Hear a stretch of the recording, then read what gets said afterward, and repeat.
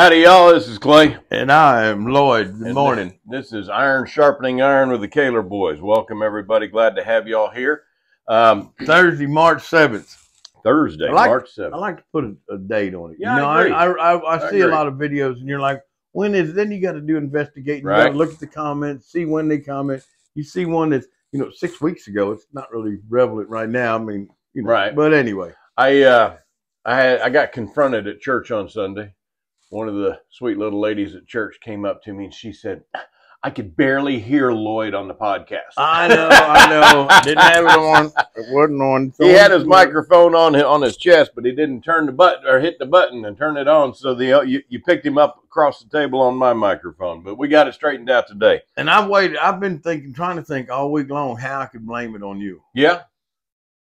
No. So do I need to start turning it on before I give it to you? Well, no. No. Yeah, like I said, I tried all week long to figure out a way. Yeah, I wasn't successful.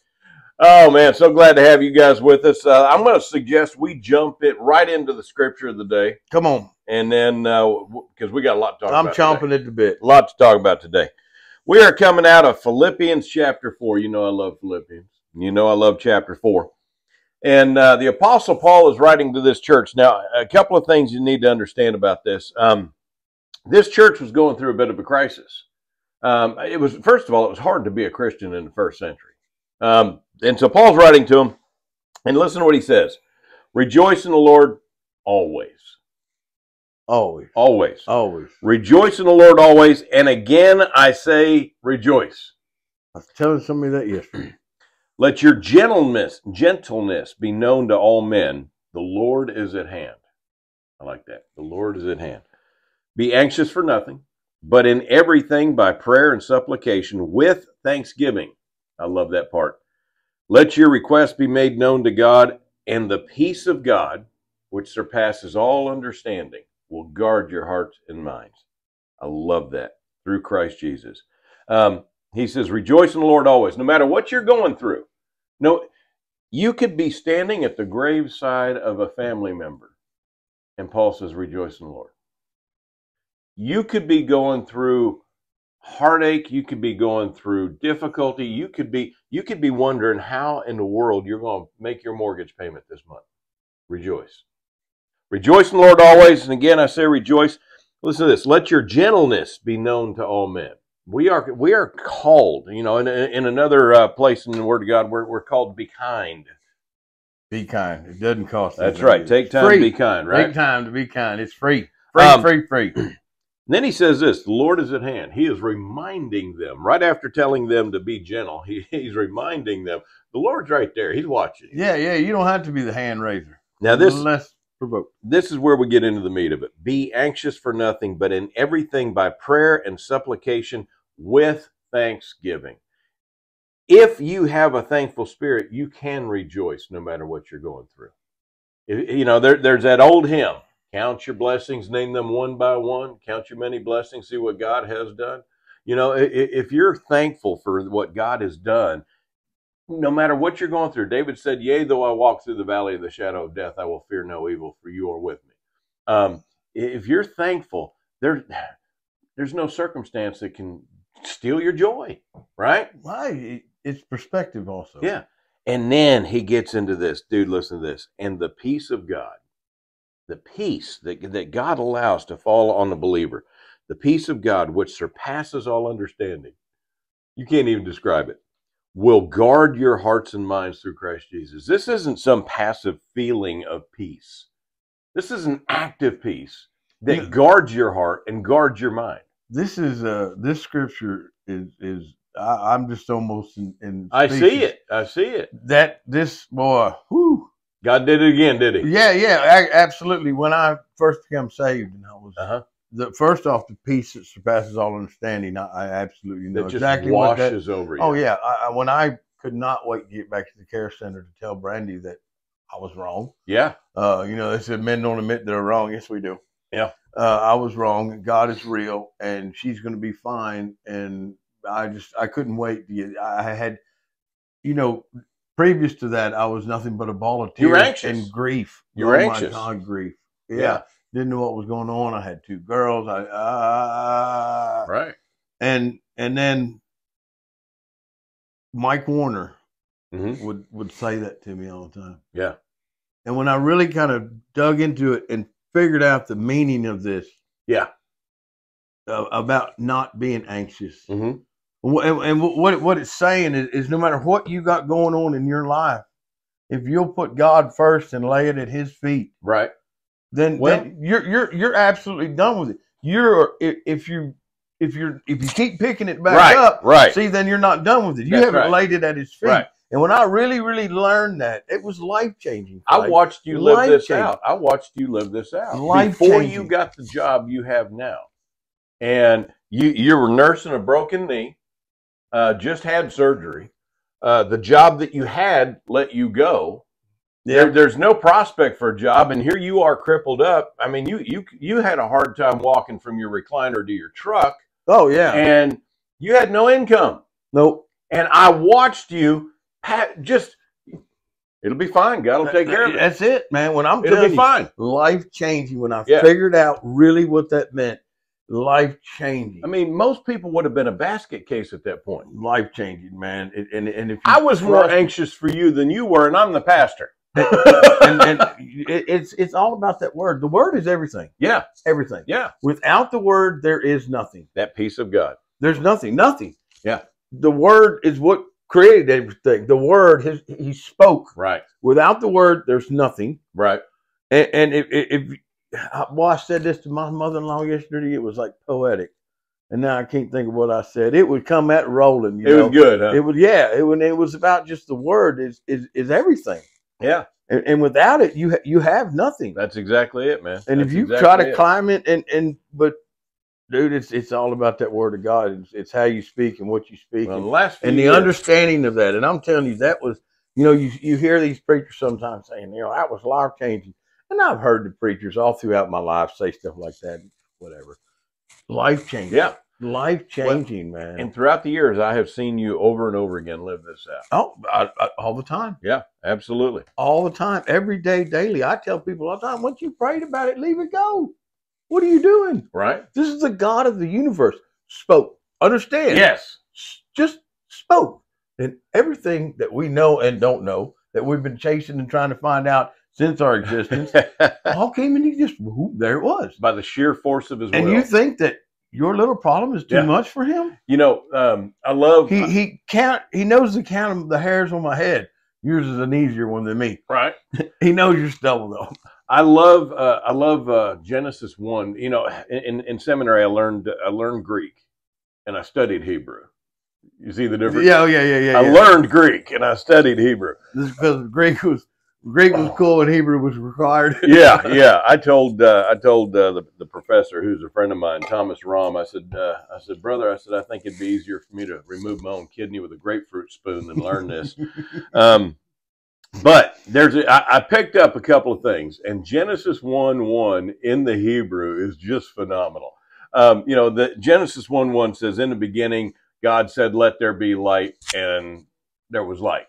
That's the English translation. If you do a literal word-for-word translation from the Hebrew, it says, "God said, light be." Light was. And that's it right there. This is how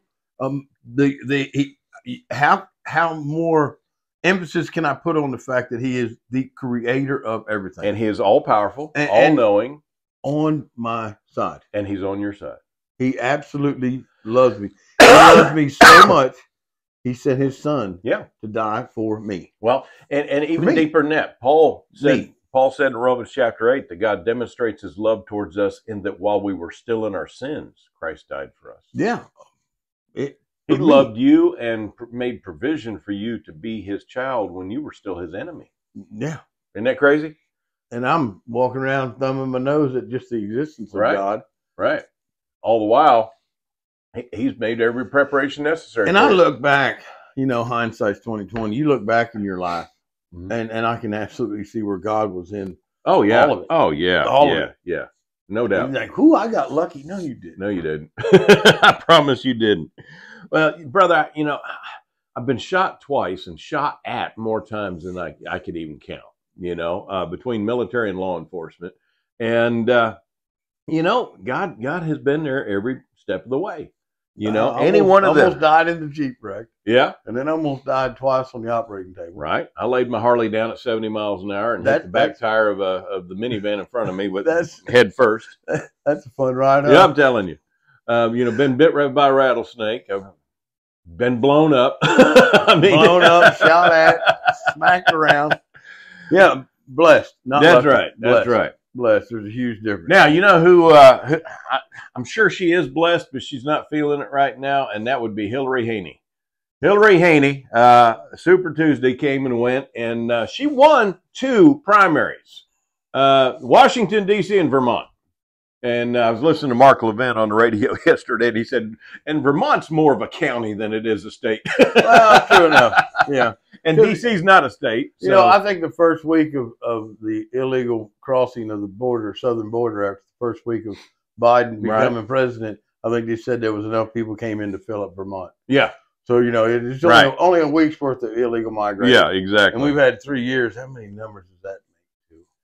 So a lot. So she finally did half of the right thing. She did withdraw from the race, but she refused to Did you hear support. Did you hear her support on Trump? I did. She refused to support Trump. And she told, in her speech, she told Donald Trump, well, it's up to you to try and win my voters over, basically, is what she said. Wow. Which is just, yeah. You know, from the number of voters that she had, they could go ahead and vote for the cheating party and probably wouldn't make a difference. If they did a fair election. If a fair election came, I'm already seeing. And if bullfrogs had wings, they wouldn't bump their booties when they hop. That's a good little segue. I just showed you a video of the fairness of the election. Yeah. This woman goes to vote. A Democrat voter. Yeah. I was going to throw that in a minute. Oh, sorry. I didn't mean to bust the bubble. You know, this woman goes to vote and they're telling her no, that her party's not voting today. That's right. It's the primary. She said, I'm aware of her primary. Evidently, this woman has got a little bit of education. She knows what she's there for. Right. What she does. She obviously probably votes every year. And she is a Democrat, and she's allowed in America to cast her vote. You would for the person that she wants to be president. Right. And it didn't happen. Right. They wouldn't allow her to vote at all. And she pointed out that there are 2 other candidates. And the woman said, well, they have already selected our candidate. And she said, well, who's they? And the woman said, the Democrat Party. And the woman brought the voter who was being denied of her right to vote, which is crazy. And she's a woman. Yeah. They ought to throw that in. I'm telling you. That'll stir up somebody. Probably not. But, you know, she throw it in there. She's like, well, wait a minute. The Democratic Party is not voters. Right. How can they just decide? Right. It's you know, they're the ones hollering that Donald Trump's ruined democracy, the white nationalists, whatever, man, the Christians, anybody that votes Republican, anybody that likes Donald Trump, anybody that don't like Donald Trump but votes Republican. Yeah. We're all going to ruin democracy. And they're just willy-nilly pulling people. They already did it like months and months ago. Right. It's already cold news now. It happened in Florida. We talked about it when you saw that. In Florida, I think we've talked about it previous on podcast. In Florida, it happened where there was no choice. Yeah. You just go up there and what are you voting? What are you voting for? There's not a vote when there's but one person's name. How is that a vote? Well, back up. In Michigan, they created a choice. None of the above? None of the above. Yeah. Nikki Haley lost to that. Someone else. Yeah. You know, how is that any kind of democracy or any kind of free America? All right. I'm going to be that irritating guy in class that corrects you. The democracy. Yeah, we're not a democracy. We're not in a democracy. We are not I understand that. We are a republic. We're a constitutional republic. Right. But we are supposed to have a democratic system. Right. And a democratic way to vote. And that's not that. Right. No. When you have limited your people, any people, I don't care. I mean, anybody. I can remember when Ross Perot was on the ballot. Right. I voted for him. It's my fault that we had 8 years of Bill Clinton because I voted for Ross Perot. Yeah. He wanted to do the same thing Donald Trump was I know it. He was just a little before his time. And that voice. He had the right idea. I know. Oh, man. my God. I know. But you know the right idea, though. He really did. Do you know the story about Ross Perot and his employees that were a part of the Iran hostage situation? No. Oh gosh, Ross Perot hired a team of mercenaries and went with them, and they infiltrated Iran and rescued his employees. That's a boss. See, I'm telling you, man. I'd vote for him. That's why I voted for him. Yeah. Yeah. Dude's 4 foot tall and has a voice like Mickey Mouse, but by God, he's a BA. Yeah, he is. He's a beast. And he didn't have any military training, but he went with them. He was with them in Iran. He was that aggravated. People. Yeah. He was that, and he's a man. Yeah.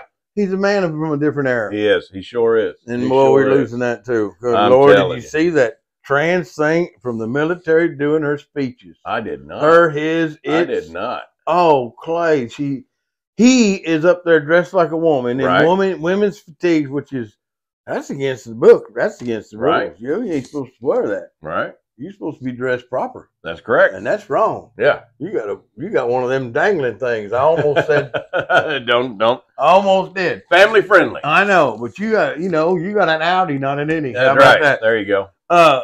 And standing up there just looking like a clown. I'm sorry. Yeah. Just looking like a clown. 100%, brother. 100%. You know, if I did the blackface thing, people would say that was horrible. And goodness. I would say, that's horrible. What are you doing? Right.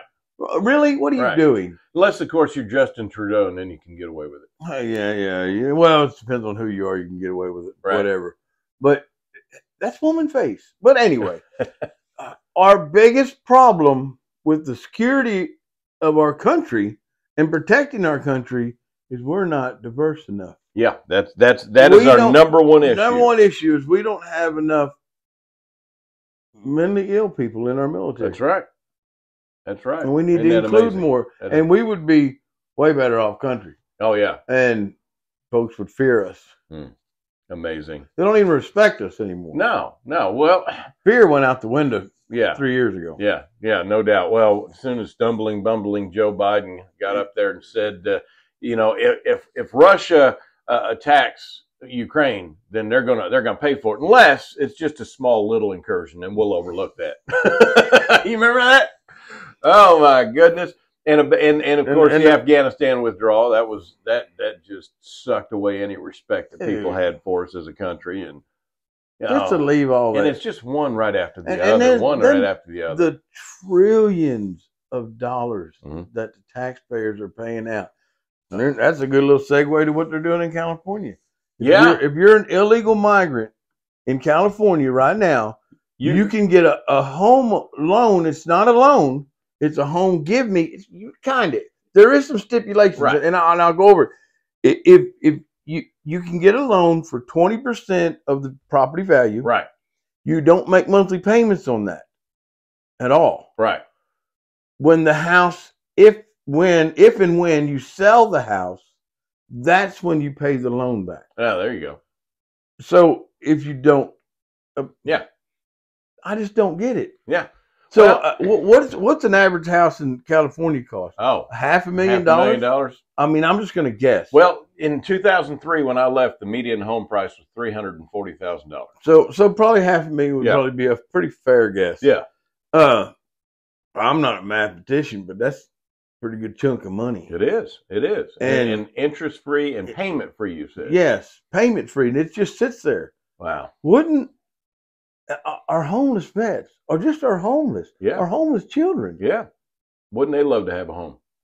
They're sleeping in the back of a 1987 Buick. If they're lucky, they've got a few tarps strung together, right? Or somebody done robbed them of their tarps, and and we have that all over the United States. But are these illegal migrants that are, in my opinion, uninvited, right? But they holler, no, Joe Biden told us, come on. Yeah. Well, he did. He did. He did. I remember the exact phrase, surge the border. Yes. That's what Joe Biden said. And they created an app you can show up. Yep. But did you hear this? People using the app, with our tax money, the State Department is flying into Mexico loading these people on airplanes and flying them back to cities, and they refuse to tell the American people who they are, where they're going, or where they're from, or how many. Yeah, we just found out they just admitted. Well, they said 380 some odd thousand. Yeah, that's what they admitted to last week. Man. Yeah. Oh my goodness. That's almost half. We're not even forcing them to cross the border anymore. We don't want them to get their shoes wet. We're flying in and picking them up. And we don't get to know anything about these undocumented, illegal aliens. Yeah. But, are they illegal? Yes. How? Yes, they are. Explain to me how. Okay, I can do this. I can do this. Let's say that I go out and I rob a bank. Okay. And with the money that I stole from that bank, I pay off your mortgage and give you a handful of cash. You are now in possession of stolen funds. You're just as culpable as I am. If I knew about it. No, not according to law. If you're in possession of something that's stolen, know it or not, I wouldn't be held accountable for it. If you paid off my mortgage, I wouldn't be in possession. But I said, I give you a handful of cash. Oh, we gave me a handful of cash? Yeah. So the federal government breaking the law to get these people illegally into our country does not remove the fact that they're illegal. See, they didn't go through the process. They didn't go through a checkpoint. And our federal law says in order for you to enter our country, you have to come through a point of entry. Okay. And getting on an airplane in Mexico City is not a point of entry. It just seems like it's almost like maybe they're a gray area somebody's trying to create. Maybe. And say, well, they didn't cross the border illegal. And sure did. And in the air. The person that is actually the one that was on the airplane said, man, I didn't go anywhere and go up underneath no fence or cross no river. The government handed me a ticket in my home state. You did cross the river, though. But not illegal. They handed me a ticket and said, here, come on over. I was invite, bro. I'm gonna say that is still an illegal immigrant. I understand what you're saying, but I'm thinking maybe this is another way of doing this and getting around, I don't know. They fudged the law. Look at the two-tier justice system we have. I'm telling you, man. And it's everywhere, all over. Right. They just threw a reporter in jail. The rest of the reporter, they didn't throw him in jail. I mean, they did. They handcuffed him, locked him in chains, leg irons, and paraded him up there. Right. That's right. And he was there reporting, and there was other reporters because he was investigating January 6th. Yeah, he was at January 6th, and he was reporting that there was other reporters there too that didn't get arrested. Right. So they reported for the right outlet. That's it. That's it. They were speaking of. They had the right agenda. Yeah. Speaking of which, and agendas and the right outlets, MSNBC, the female anchors of MSNBC apparently have their own version of The View, and you had Jen Psaki there, and you had Joyless Reed there, and you had Rachel Maddow there, and a couple of others that I don't know or recognize, and they're sitting around this table, and they are just shucking and jiving, having a good time, laughing it up. And Jen Psaki brought up the fact that she was confused that the Virginia voters in an exit poll said that immigration was their #1 issue. And that's funny. And they laughed about that. Why wouldn't it be funny? Please explain. Yeah, well, wouldn't that be hilarious? They're not bordered nobody. Exactly. That's what they said. They don't have a border. Who is their foreign country next to them? See, I think, man, maybe so they shouldn't be laughing. Yeah. A week prior to that, a 14-year-old girl was raped by an illegal immigrant in Virginia. Not so funny anymore. And a week before that, Laken Riley was murdered in the state of Georgia by an illegal immigrant who had been locked up and set free numerous times before he murdered her. Yeah, not so funny anymore. Georgia is a border state. Virginia is a border state. Rhode Island is a border state. We're a country with borders. Yeah. And that's what these ladies ain't trying to figure out. We're a country with borders, and we're not protecting them. They're going everywhere. Yep. And as it goes south, look at New York. They have National Guard deployed in the subways of New York because the crime level is Governor Kathy Hochul is the one who did that. She was all about defund the police. That's right. Just 4 years ago as lieutenant governor, and now all of a sudden she's putting, by the way, unarmed National Guard. I don't think those were unarmed. They may not have bullets. Well, keep posse comitatus. I believe that's the law. If I'm wrong, let me know in the comments. I believe it's posse comitatus does not allow military to perform law enforcement functions. They can't be legally armed. They're armed. Yep, they sure are. Oh, they're military police. Okay, never mind. Still military, though. Well, but military police is the exception to that. There were a number of times when I was military police at Fort Knox that we would get called off post to help out with the situation. But you know, their crime level has shot through the roof. Oh yeah, and well, people are being murdered in the subway. How many stories have we heard about somebody shoving someone off the platform in front of a subway? Police are being attacked, and then attackers are letting that Bragg dude just dropped all charges on the guy that beat up the cop. Yep. Around these parts, it's assault on a police officer, and you face a 10-year sentence. Minimum.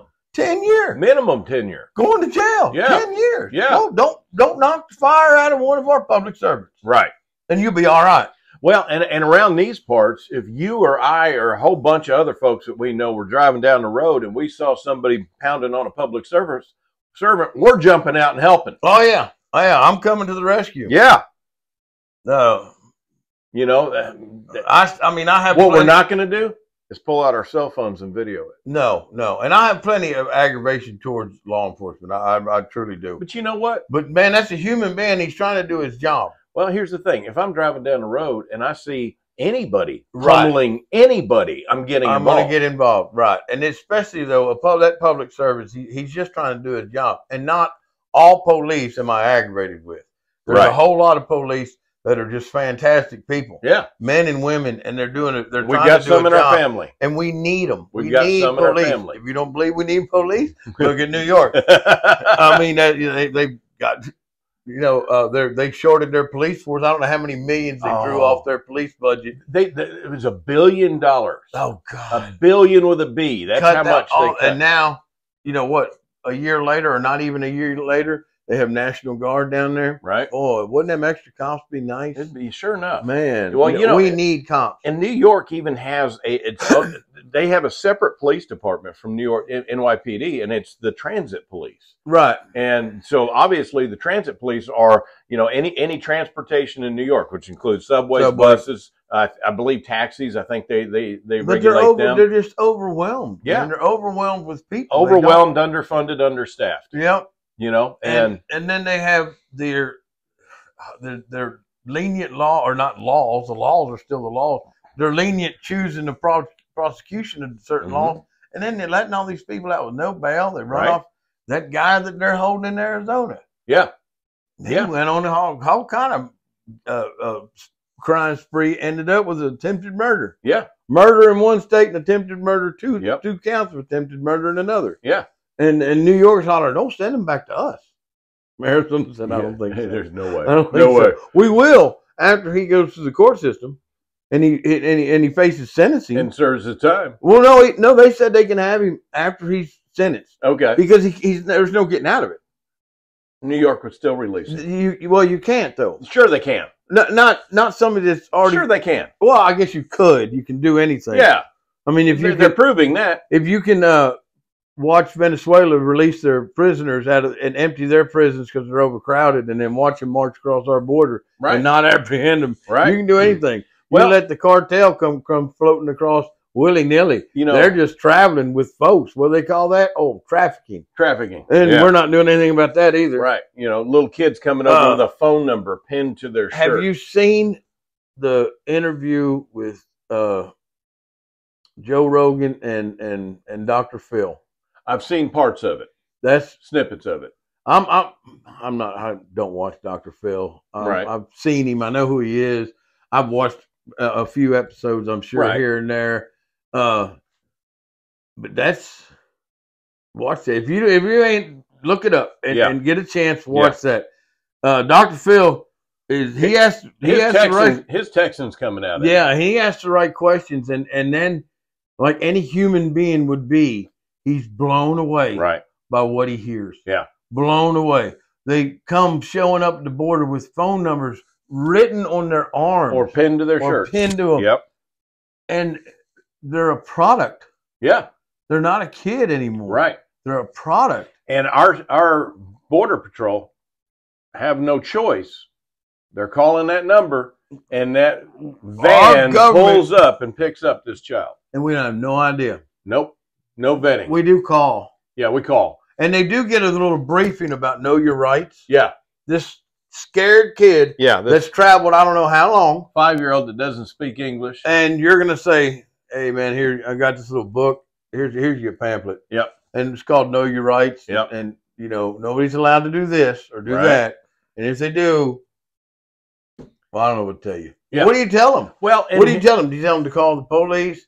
You tell, well, in the places you're going, the police has been defunded. So it's come out that not only are a lot of these kids being sex trafficked, of course, but they're also being used as slave labor. Yeah, working restaurants, factories. Yeah, yeah. They busted a bunch of kids. Not busted the kids, but busted the owners of a dry cleaner. Yeah. In New York. I saw and they're in this literally in a sweatshop. Yeah. Literally in a sweatshop. They're in the back cooking and in the United States of America. These are 9 and 10-year-old little girls and boys. Now here's what no school. This is in the middle of the day. They got no school. They're getting no education. They're getting no kind of health care. No. They're slaves. They're working. They're slaves. Yeah. And here's the thing that just blows me away. All right. So Letitia James is the AG of New York. She's the one that sued Donald Trump and this $400 million fine and all of that. Mar-a-Lago, this mansion on the beach in Miami is only worth $18 million, but the vacant lot beside it's worth $100 million. Yeah. That Letitia James, she's not going after these dry cleaners that are working these slave labor of these kids. She's now suing the nation's largest beef producer because the cows are farting. Have you seen that? No. I kid you not. Here's the justification. She is now suing the largest beef producer in the United States because they signed a pledge, a green pledge on global warming, but they haven't done anything to diminish the cow farts, which releases methane into the environment and is causing global warming. I think they ought to catch it all in a great big jar and send it to her house. I think you're right. Open the jar. Did you hear what they tried to do down at King Ranch in regard to that? It was kind of interesting. No. So they under their big, you've been to the King Ranch. Yeah, we hunted javelina down there. Yes. The big cattle yard that they have. They've got several, but they've got the really big one where they ship out and all of that. What they did was they dug that whole thing up. They went down deep and they put in a methane converter, I guess it's called, and it's got like hatches that you can open up, and they've got people that are hired to shovel the cow poop down into that methane converter, and this thing converts that cow poop into power, and they power a lot of the King Ranch with that power. Well, look at there. But there was a problem. Apparently, maintenance or somebody didn't oil or grease or something, and the thing exploded. Are you being funny now? They called it the herd shot around the world.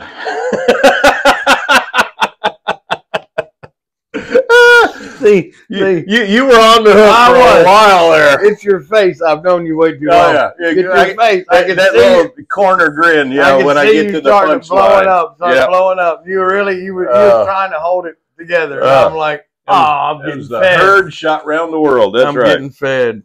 Oh man. That's all right. That's all right. We don't have to worry about having cows.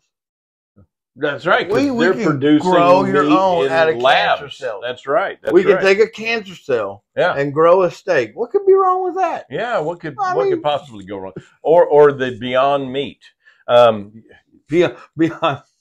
Just the name of that. I know it. Beyond Meat. What what's Beyond Meat is when I recycle that to the bathroom. Yes. That's Beyond Meat. That's meat going beyond. I made our mama belly laugh using one of your things. When Cindy had her surgery, we went down to the cafeteria and we ate, and it was awful. It was awful. It was terrible. And we're walking back, and we're all talking about how bad the food was. And I said, "Yeah, well, it'll make a turd." And Mom almost died. Sometimes that's all you can say. It'll make a turd. I'm not going to die right now. It was awful. It was so bad. Oh man! So see, that's kind of. I remember when I was in the last time I was in that hospital. Yeah. And the food's pretty good. Well, the food they bring to the patients, not bad. Now, here's the thing. We went down between hours. It wasn't lunchtime. It wasn't breakfast time. Yeah. So I'm guessing we probably got leftovers. Yeah, y'all got some straight. I ordered 2 hamburger patties, and she pulled them out of this thing that was sitting on the grill full of water. Yeah. Shook it off. Shook it off. Yeah. I knew then it wasn't going to be good food. Boy. Yeah. It's going to taste whatever. You might as well just drink the water. I'm telling you. Just let me have a straw. Yeah. I'm good. Yeah, we'll call it broth. Yeah. Oh, man. That's pretty rough, man. So who are you thinking is going to be the vice presidential pick for Mr. Trump? I don't know. There's a couple of really good options out there. There really are. Tim Scott really seems to be rising to the top. Yeah. He'd be interesting. He's South Carolinian. He ran a good campaign. I think Vivek Tucker Carlson. Yeah, I know it. Yeah, we've seen that floated a couple of times. Well, man, get away from the politicians. Get away from these. Vivek's too shiny and too flashy, and he's too wanting to sell me a used car. Right. I don't want to buy. I don't trust him at all. In the beginning, we liked him. We both did. I didn't. Well, no, because of his background. I said he's a snake in the grass and don't trust him. Yeah. His background, he's been backed and supported by Soros and Soros Foundations. Right. His old school, and the only reason he has money is because of the pharmaceuticals. I think he's just a better Nikki Haley. Yeah. I think he's a snake in the grass. Right. And he's shiny and he says all the right things. And he wants to sell me a Buick. And I don't need a Buick right now. Right. I need somebody that's going to fix my country. I need somebody that can't be bought. Somebody that, I don't know, didn't take a paycheck at all. Yeah. Now, I wouldn't expect that, I wouldn't expect Donald Trump to do that this next time either. No. I would not. No, he's got legal bills to pay. Yeah. But I would like to see where it's not a professional liar. Right. That gets in office. Right. And that's what we've dealt with for the last, forever. Right. Is a liar that got in the office. I agree. And they are professional liars, and they tell the voters what the voters want to hear. And then after they're elected, it's almost like the big middle finger. Well, you look at what's going on right now in the Democratic Party. All of a sudden, because we're in an election year, for the first time in 3 years, the Democratic Party is all about law and order. They're all about trying to close the border. Oh, yeah. They're all about, all of these things that we have. But yet, that Karine Lyon-Pierre, she could not say that poor girl. She couldn't say Laken Riley's name. She couldn't even say the Riley family. Right. She couldn't all the families that have suffered from this sort of thing. Yes. Yeah. How dare you make my tragedy generic? Right. And then blame it. It's not even that it was made. And then she blamed it on Donald Trump. And it wasn't even that. It was how quickly she dismissed that part of her statement. Yeah. She didn't. I mean, you should have said, first off, you should have apologized and reached out to the families personally. Yes. That whole administration should have, and they have not. No, and then for her to just say, well, yeah, that's a tragedy, and all the families that suffered anything ever in the whole history of ever we ought to keep them in our thoughts and prayers. And then immediately, that was the end of that, and move on to House Republicans. But the Republicans didn't support. Yeah. The Republicans and Trump didn't support a bill that sent more billions to all these other countries and barely did address the issue. Wanted 5,000 a day. That was part of the bill. Yeah. That's what you want me to sign on? Right. My answer is no. It shouldn't be any a day. Any a day. Zero. Secure the border. And the money that was in that bill for the border was to hire more immigration judges and more administrators. Administrators to help get them across faster, moving along. That's what they said. Like an assembly line. They didn't say assembly line. Right. I don't want to put no words, but that's, in my opinion, that's what they were describing. That's exactly what it was. We need to streamline this more. We need more personnel. Right. And no, I don't want to sign that either. And for that reason, they stood in the way, and this is Donald Trump, the Republicans' fault. What about this family that suffered? Yeah. That's grieving. But you know what? What could she have accomplished? In the eyes of the federal government, one individual or one family does not amount to that much. No. No, they do not care about anybody. former President Donald Trump, after that train disaster in Ohio, Palestine, Ohio, within a week, Donald Trump was on scene in a McDonald's buying meals for everybody. How long did it take Biden? It took Biden over a year. Longer than that. I think it was, I mean, he just went. Yeah, I know. And it's been, God, that's had to have been 2 years ago. I think it was over a year. I think that's what I heard. Well, that'd be over a year. Yeah. But it'd be, I think it's, and that's news media saying it. So, yeah. So, you know, it was probably, you know, 4 years ago. It's over a year. Yeah. Over a year. 29 years ago. Yeah. Yeah. They, I'll tell you what, though, every now and again you get a glimmer of hope. The United States Supreme Court came out with a ruling this past week, 9-0. That's a skunk. 9-0. We call that a skunk. Like if I beat you at something 9-0, I'd be like, I skunked you.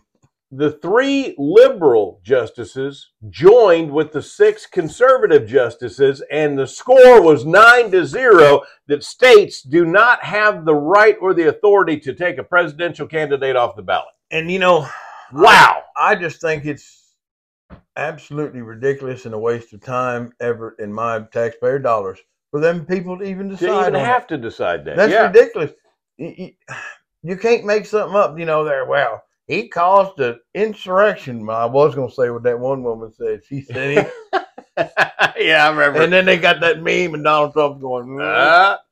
But did you charge him with that? Yeah, he hasn't been charged with it. Was he hasn't been convicted of it? Has he been on trial? I mean, is any of that? Well, and so can you just make up words? And here's the funny thing: the Jack Smith case, which is the January 6th case in Washington D.C., he didn't charge it. Insurrection is a charge. It is a criminal charge. Yes. You can be charged with it. And not one of the January 6th people who have been charged with insurrection. Right. You know what they've been charged with? Criminal trespass. Criminal trespass. That's horrible. On public property. Do you have any idea the distance between criminal trespass and insurrection? Oh, yeah. Insurrection is a hanging offense. And it is a taking over of government. It's criminal trespass is a misdemeanor. Criminal trespass is staying at Walmart when they told you to go away. Yeah. Exactly. That's the difference. Exactly. And I'm going to even argue that the people that they've charged with criminal trespass were not guilty of criminal trespass because the Capitol Police were holding the doors open for them. Right. And it is a public place. It is. It is owned and operated by the public, funded by the public, our taxpayers. That's not your office. What they could have been charged with is the same thing that one congressman could have been charged with, and that is interrupting an official proceeding. Yes. That is a charge that they could have been charged with. I can't remember his name. Bowman. Isn't it Bowman? I don't remember. I can't even pretend to remember. Yeah. I remember he was a school principal before he superintendent. Was he superintendent? Yeah, so even higher up on the list and knew all about fire extinguishers and fire alarms. Right. And all, I mean, how many fire plans did he go through? Oh, yeah, no doubt. In his career working in schools. Yeah. He didn't just show up one day to be the superintendent. But he thought it was a button that opened the door. He said, that red box that's on the wall that says fire in case of emergency. He just got confused. And that's who's running the country. That's helping decide I'm telling how we going to live our country. It's somebody that's so confused, they don't know the difference between the exit. Well, he went over and ripped the signs down. Right. He could see, and then turned to that and say, this must be it. Yeah. It just, once again, two-tier justices. Yep. Horrible. And it's, like I said earlier in the podcast, everything they're saying that Donald Trump is going to do or might do or they're scared to do is what they're doing. They're doing. They're doing. And they're doing it right in our face. And they're saying, what are you going to do about it? Yeah. Yeah. Well, or if you think we're having a fair election this year, or ever again. Or ever again. We've said that a number of times. Yeah. I don't think there's going to be an election in 2024. You know, one of the things that worries me about the National Guard in New York is crazy things happen on the East Coast and the West Coast before it happens in the rest of the country. Right. And maybe somebody knows something. Yeah. About something fixing to kick off. Maybe.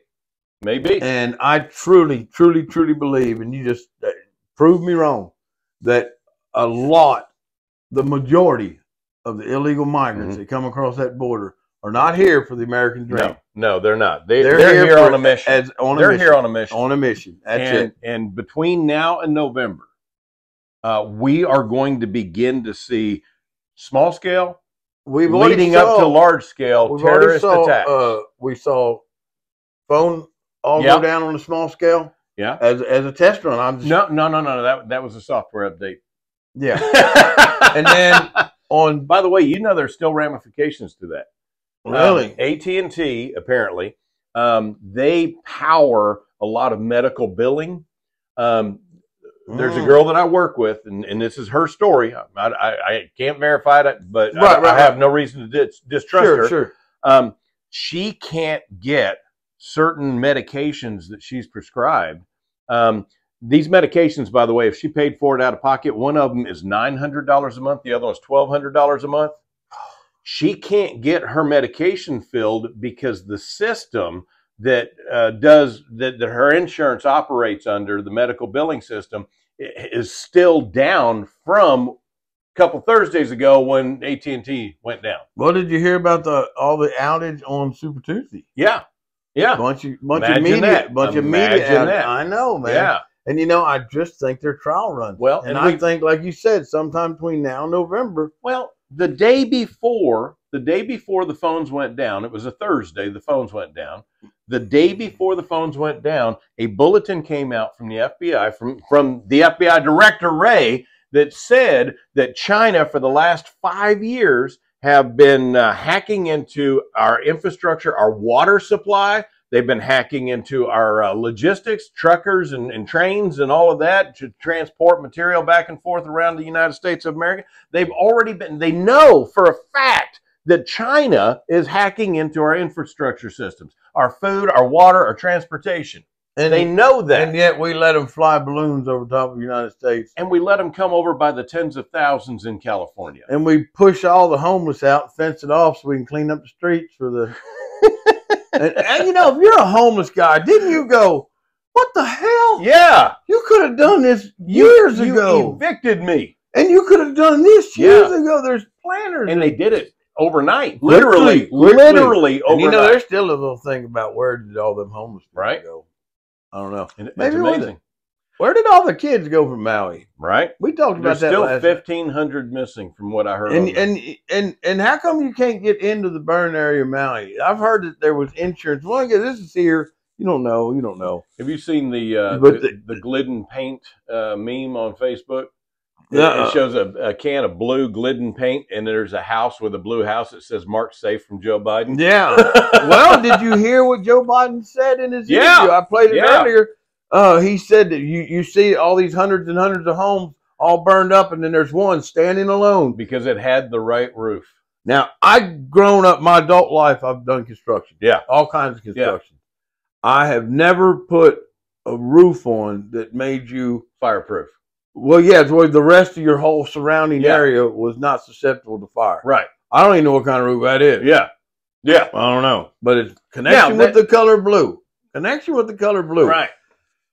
And I don't know, once again, you can't trust anything you see. Right. Or hear or read or anything. But you see these overhead shots of these burned up places, and they'll be like these blue roofs that property isn't touched. And blue cars. In blue cars. That's interesting. I want to show you something. I quit doing blue tumblers. I was just with my laser engraver. Man, I heard that the blue. It barely. I don't know if y'all can see that or not, but where's that other cup? It's over here. Well, there's one behind you. Grab one of those. Over there. I don't know, but I was seeing you. Just grab one of those. All right. So this is the difference. All right. With a black tumbler, I get stainless steel underneath. With a blue tumbler, it doesn't take all the paint off. I don't know if you can see that good, but there's a blue tint left on the blue one. Yeah. And I watched a guy with one of them lasers that you can pop balloons with and latex and stuff, burn it. And he would burn different colors of stuff, and when it come across the blue, it didn't burn it. Yeah.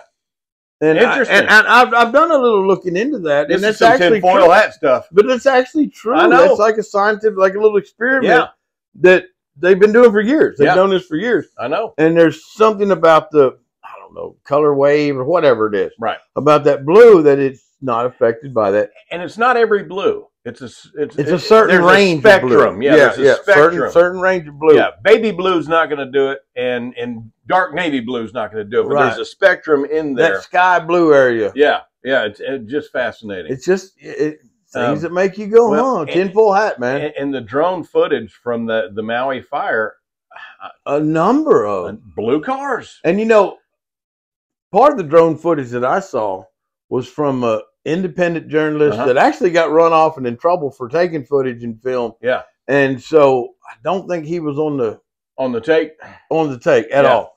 And he showed, like, the cars was really amazing. Yeah. Because it would be, I know. It would be just, it looked like a wrecking yard. Yeah. All the cars had been burnt. And then one right in the middle. The paint been burnt off of them. The aluminum wheels were melted. Not just the wheels. Wheels about that. Yeah, the engine blocks. The aluminum engine block. But you know what? The aluminum transmission houses. You know how thick a transmission housing is? Let me tell you something, though. I investigated a traffic accident here a few months ago. And I went out to the scene, and there was melted aluminum everywhere. So this car caught on fire. And it melted the engine block. So all right. That's not unheard of. Okay, because I'd heard the same things you'd heard.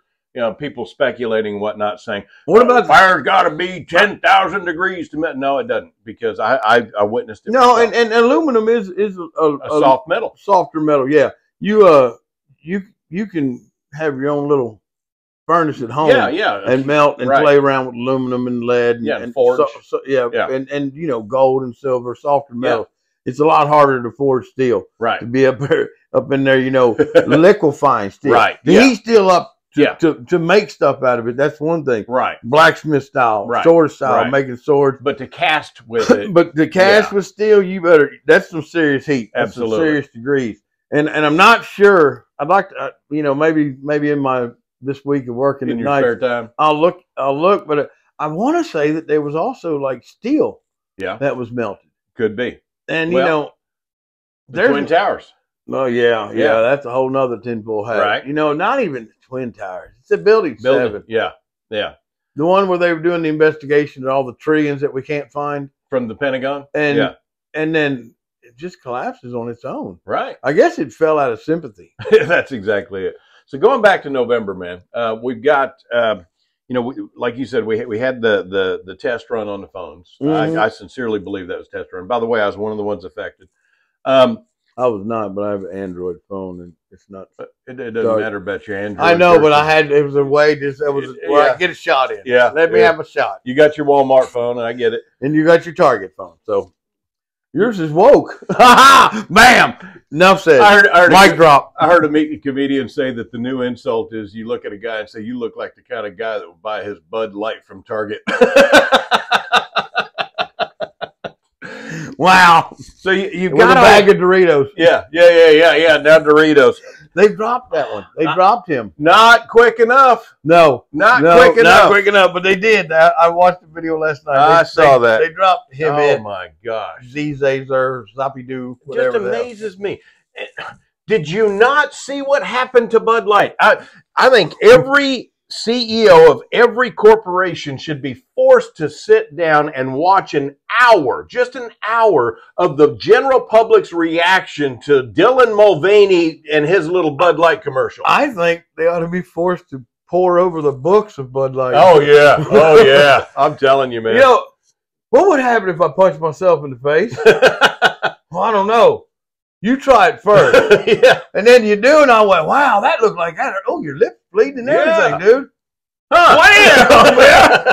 Dang, it happened to me too. And then the third idiot is really the dumb. Oh, I'm telling you. Oh. It's the whole cut your nose off to spite your face. That's exactly what they're doing. So we had the phone outages. We talked about this before. Our electrical grid, there are, 12 hubs across the United States that are the primary hubs of our electrical grid. They have these transformers that are responsible for electricity across the United States, and these transformers were made in China. Well, and besides that, they're unguarded. They're very old infrastructure. Yeah. And they're not up to date. We have a weakened infrastructure. Yeah. You look all across our country, we have trouble when it gets too cold or when it gets too hot. Well, and 2 years ago, on the West Coast, I think it was Washington. I could be wrong. Washington or Oregon, one of those two on the West Coast. A couple of years ago, there was the whole West Coast had a power outage, and they discovered exactly what it was. Somebody with an AR-15 shot one of those transformers. Wow. That was it. That was it. One fella with one .22 caliber bullet. Yep. That does not go 5 times faster than any other bullet. Matter of fact, it's on the slow end if you want to talk about bullets. Right. But if you put a forward grip on it, it makes it a machine gun. And if you put a 30-round caliber magazine clip, in it, 30 round caliber clip, and put 100 rounds in the chamber. That's right. It goes 5 times faster than the speed of something. Oh, I'm telling you, it's just amazing. So our infrastructure is weak, vulnerable, and invulnerable because, like you said, all this stuff is made in China. Who we know has been trying to hack into us for I don't know how many years now. I don't. As long as there's been computers, Clay, they've been trying to hack. I don't know that they'd have to hack into the transformers that they built. I'm sure they put backdoors in them. It's still they put backdoors in them. Technically, it's a hack. Technically, it's a hack because it's mine now. But it would be easy. Push a button. It'd be easy, right? Yeah. There's probably an app for that. Yeah, exactly. There's a program that's already programmed. I mean, Trojan horses. There are our lifelong enemy. We've never been friends with China. No. And now we're going to buy the stuff that's super important to us. Yeah. You remember when COVID hit? You remember when COVID hit? Yeah. And all the little key fobs, there was chips in the key fob. Yep. There was a lot, and there was other chips in the car. There was cars that were 99.99% complete, but couldn't come off the line because they didn't have these parts and pieces from China because we rely on them. Antibiotics. We were running out of antibiotics because they come from China. Well, a good part of our meat. Yeah. Just amazing. I know. So between now and November, here's. I'm not going to say prediction. I don't make predictions. I'm not a prognosticator. But here's what I think is very likely. How about we say it that way?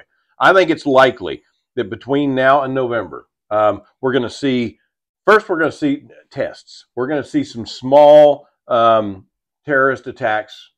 As a matter of fact, there was somebody that came out and said that we're going to see October 7th style terrorist attacks on American soil. Oh yeah.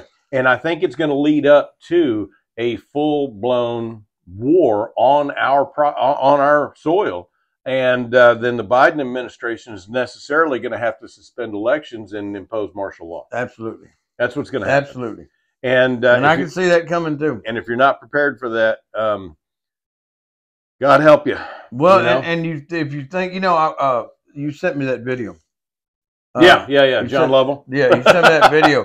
And the one guy says, that he thinks that people are going to a lot of people hole up in their house, and when they run out of food, they're going to wait for the government to rescue them. And I'm telling you right now, the government's not caring about anybody. No. Anybody. Man, decades ago, George Carlin talked about this. Oh, I know. And he said, if something catastrophic happens in the United States, you can't wait on the military or the police because they're going to be at home protecting their family. That's right. That's what George Carlin said decades ago. I mean, you put yourself in their shoes. What would you do? Yeah. If something catastrophic happened and I wasn't at home, the first thing I need to do is get home. Yeah. I need to get home. I need to protect my wife and my children. That's right.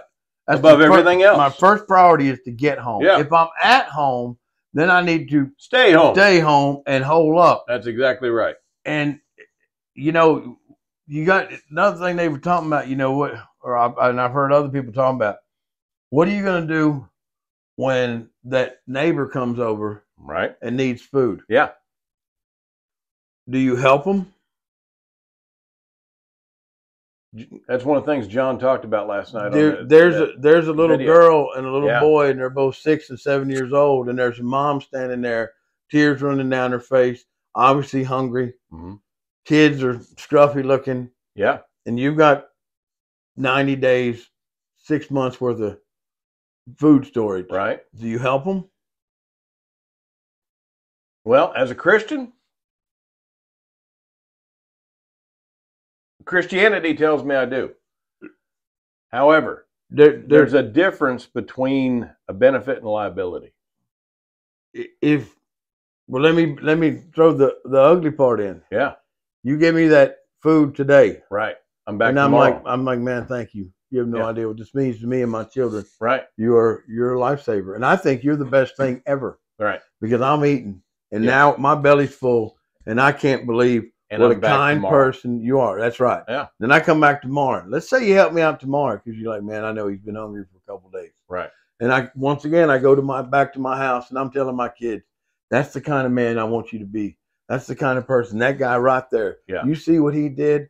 Then I come back that third day and you're like, look, I'm really kind of running low on my supplies too. Right. If I feed you today, neither one of us going to eat next week. Right. And I'm like, dude, you have to. And like, man, I can't.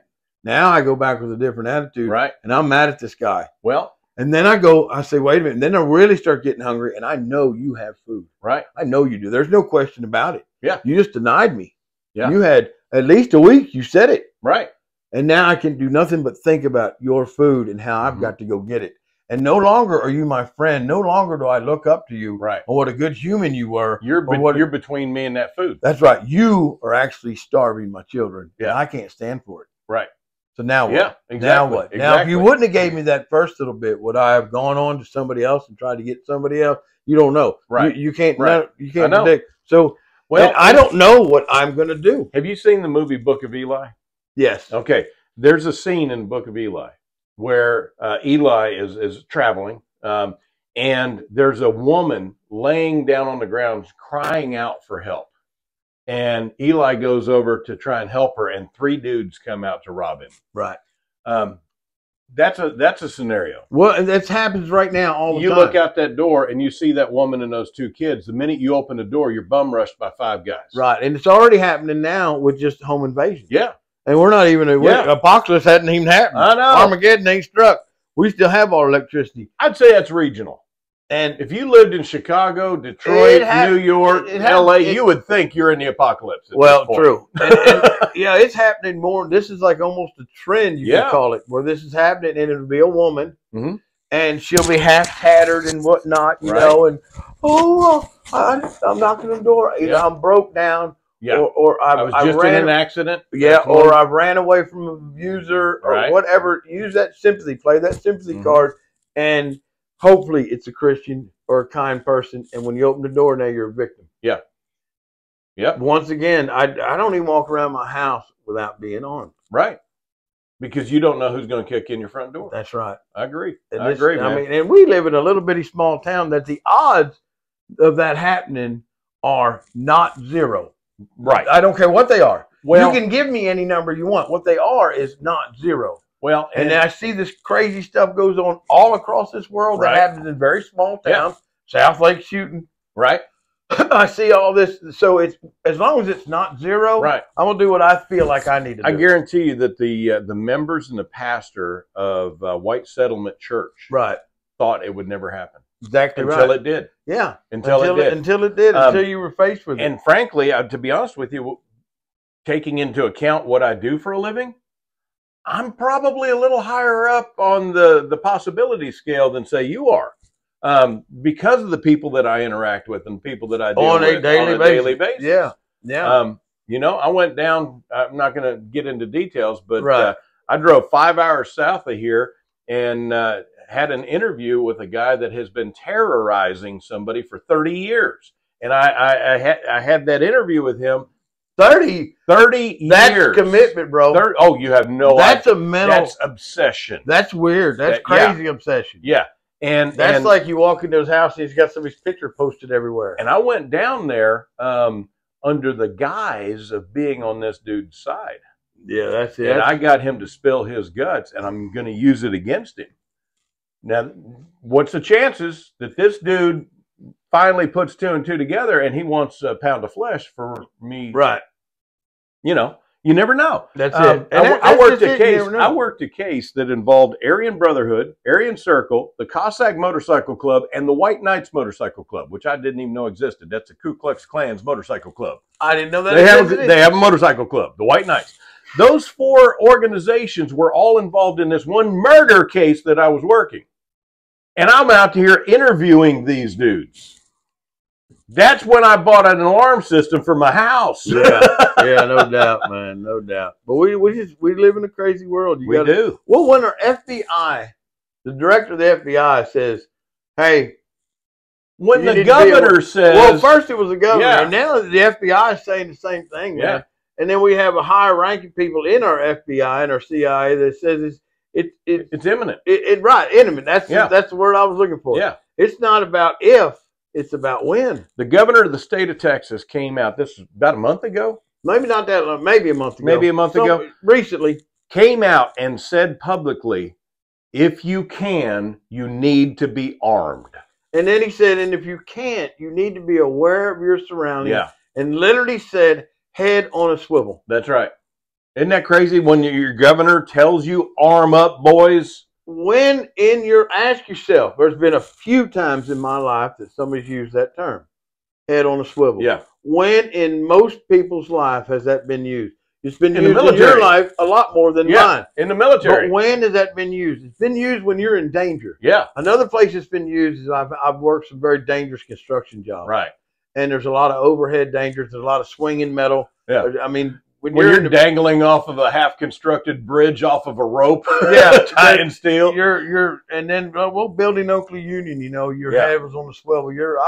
I flew steel up and through the air, right? And you got to duck pipes and stuff. Yeah. I mean, you could get knocked off that in a minute.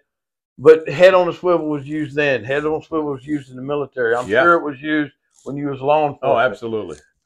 It's not used in civilian life. No, it's not. It's not. Not regular civilian life. I mean, I obviously was situational awareness is another one of those terms you don't hear in civilian life. Right. If you said that, if you asked somebody to explain that, 90% of the people wouldn't really get it right. Right. You know what else they don't get right? This is completely off topic, but it makes me laugh. Is I saw them on the college campuses. And then off the college campus, same guy, and he was interviewing different people. Yeah. And he was asking the same question. And he was a range of people from college age boys and girls to middle age. Yeah. Men and women. Right. And the question was, what does D.C. in Washington, D.C. stand for? Clay, you would not believe. One of them was direct country. Oh, there we go. Direct country. Washington direct country. And she said it proud. Yeah, she was certain. You know what's real sad about that? This girl probably about 35, 40 years old. Oh, wow. She said, oh, Washington direct country. That guy, what? What? Oh, my goodness. One girl said it was her and her boyfriend. They were in college. College They passed tests to get in college. They went through school. And there's a good chance that you and I are going to pay for it. Yeah. But in college, and he said, the girl goes, well, what do you mean? And he said, in the word or the term, the place, Washington, D.C., what does the D.C. stand for? She said, it doesn't stand for anything. It's just D.C. Oh, that's funny. And he said, and the boyfriend said, yeah, it's just D.C. And the guy's like, what do you mean? He said, so they could call it D.C. Yeah, so they don't confuse it with Washington State. It doesn't stand for anything. 2 people at all he interviewed, and you could tell that it wasn't edited. He flowed through. Now there was an edit between the college campus and out on the street. Yeah. There was a pause. A clear break. You could tell. Right. They didn't try to merge it or mesh it. Yeah. They stopped it and then started it again. But 2 people on the college campus. On the college campus got it right. Yeah, that's crazy. 2 people. Out of how many? Oh, I don't know. A 4-minute video. Yeah. And that's all he was asking. And it was a crowded area. Right. And he was at here and here. Right. And here. Right. And excuse me. Yeah. Well, a 4-minute video. So half of that. How many people can you have? I don't know, a dozen or more? Right. The same kind of videos. You see them, the exact same thing. They're on a college campus, and they're asking these college kids, who's the sitting vice president? And they can't answer it. They'll ask them time, too. Yeah. Show them a clock. Oh, yeah. It's 1:45. 1:45, and they'll be like, 9, I don't know. Yeah. No idea. Or ask them, what how many dimes are in a dollar? Yeah. Yeah. Just amazing to me. We are so Clay screwed. When me and you were this big and we knew about ice cream trucks and whatnot. Right. We knew how many dimes were in a dollar. Right. That's right. Because we knew how much that ice cream was and how many dimes we had to find or how many Coke bottles we had to gather. That's right. And how much them Coke bottles were worth. Right. And we knew how to budget our money so we could get our Copenhagen. We were economists. We could get our Copenhagen to share. And the ice cream. And our ice cream. That's right. We had that figured out. We were economists. And we also would buy a gallon of gas for that go-kart. That's right. That's right. And we had a budget. That's right. We did. We Well, folks, our time is up. You know, if you enjoy what you see when you tune in to us, we certainly encourage you to like, comment, subscribe, and let us know. And if you disagree with something that you heard, tell us about it in the comments. Sure, yeah. We'd love to have that conversation with you. You know, I always look forward to our Thursday mornings. I do too. You know, to me, it's almost like a venting session. Oh, I know. I know. You get all of this crap off of the news and society, and it just it fills in, and then we can come here and just vomit it out. And usually I prep for it. Wednesday night, usually, you know, I work nights, so Wednesday night, I usually fill my head with all of it up. Right. Sometimes I get so much crammed up there and I forget to say something, and then I'm leaving here and going, oh, man, I forgot that. Yeah. Oh, man. Well, thank you guys for tuning in. And as always, my brother's got a parting shot of wisdom for you. Take time to be kind. Amen. And as cheesy as that sounds, but it just doesn't cost nothing. You never know. That's right. The impact that you have on somebody else's life by waving. Yeah. Or smiling. Yeah. You know, I gotta end this on a brag, not on me. You know, we went down south, like I said, 5-hour trip down there, 5-hour back, and got to stop and eat. And so we stopped at an IHOP there in Decatur. And this waiter that was working with us, just phenomenal, just neat guy, great personality. He was Johnny on the spot, got our orders right. He cracking jokes with us. I mean, just a good dude, right? And came time, we were done eating, and I told him, I said, man, you are a breath of fresh air. I said, you are phenomenal at your job, and I really appreciate you. And he's like, well, you know, here's the difference. I actually care about people. And we had this little conversation. He comes back with our bill, and he says, you know what? Thank you for the compliment. You got 10% off, and handed the check to Mindy, the boss. So Mindy whips out her credit card and gives it to him. He goes and runs it, and she comes back. And I said, wasn't that really nice of him to give us a 10% discount? She says, yeah, that's why he got a $20 tip. Yeah. You know, kindness. It's amazing. It's amazing. Yeah. I had a 10-minute conversation with the guy at Jack in the Box last night. We visited. He asked me how I was doing. I said, blessed more than I deserve. Yeah. And he's like, amen, brother. And then we had a wonderful conversation. Yeah. And talked for about 10 minutes sitting in the drive-thru. Wasn't nobody behind me. Wasn't holding nobody up. It was late. Right. But just a wonderful guy. And what a nice, kind guy. Yeah. Talked about his son. Isn't that neat? And he's got a little baby boy. And we just talked about a lot of stuff. Talked a lot about God. Yeah. And to sit there and talk to a young man. Right. He was in his 20s. To sit and talk to a young man nowadays about God at a drive-thru. Yep. At Jack in the Box, willy-nilly, just out of the blue. Fantastic. Good stuff, man. Folks, we appreciate y'all. We care about you. We love you. And Lord willing, we will see you next week.